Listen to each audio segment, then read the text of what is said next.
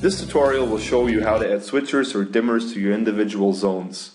Let's say I need a switcher in zone 1. I select switching from the drop-down menu and I give it a name. So these are my wall lights. This name will later be shown within our app.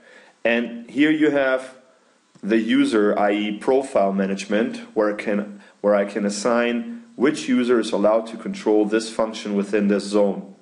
Let's say we're creating one profile where everybody can control anything, then I have to do anything. As soon as I enable this function and tell it that it's a switching function, the corresponding communication objects will automatically appear where I can then drag and drop my group addresses to. So the switching command on-off is of course an output from our gateway to the KNX world, and the status information is an input.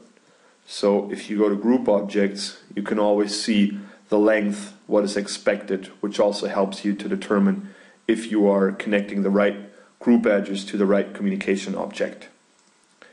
Let's say the next function would be a dimmer, again from our drop-down menu, and these are our ceiling lights. I then get, you can see over here, zone 1, function 2, dimming, switch out. This again, if I go to group objects, you can see is our 1-bit switching value. And then we have the output, which is 1 byte, which will be then connected to your group address that's connected to your dimming actuator, and the 1 byte status information that tells our app where the slider actually needs to be to visualize the status of your dimmer. The next tutorial is going to be about RGB controls.